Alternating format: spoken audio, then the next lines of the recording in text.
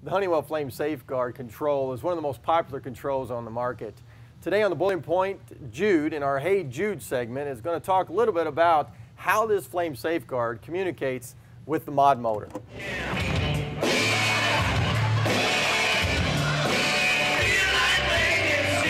For a flame safeguard to properly and safely sequence a burner for light off, it has to send information to our mod motor in order for the mod motor to drive the burner to the open or purge position or close to the light off position.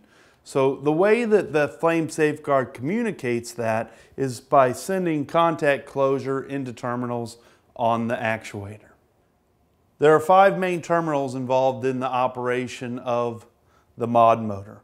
Firstly, it has to have power. So the T1 and T2 terminals should have 24 volts AC going into them. That may be from a transformer located inside the mod motor or from a transformer located in a panel with the burner control.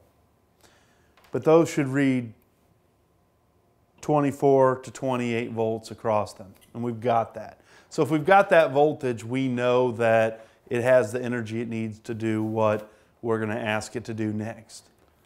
We've got 3 additional terminals in here, the red, W, and B terminals, which are the terminal inputs that we use to drive this to the open and close position.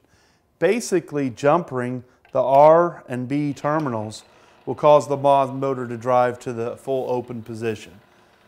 We would call that the purge position, and that's going to allow the maximum amount of air through the burner to quickly and efficiently purge the combustion chamber. Jumpering the R to the W terminal will drive the motor back to the low fire or start position.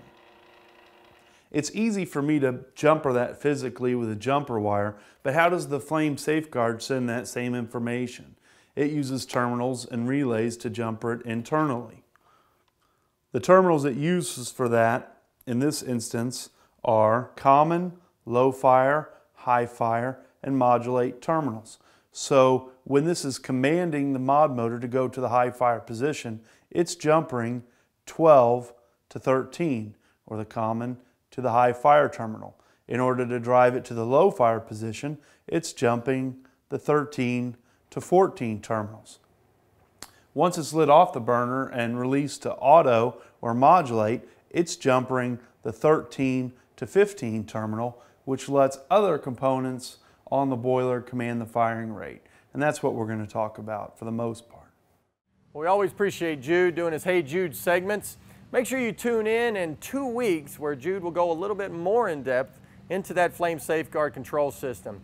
As always, like us on Facebook, follow us on Twitter, and make sure you subscribe to that YouTube channel. If you like our videos, please share them. We'll see you next time on The Boiling Point.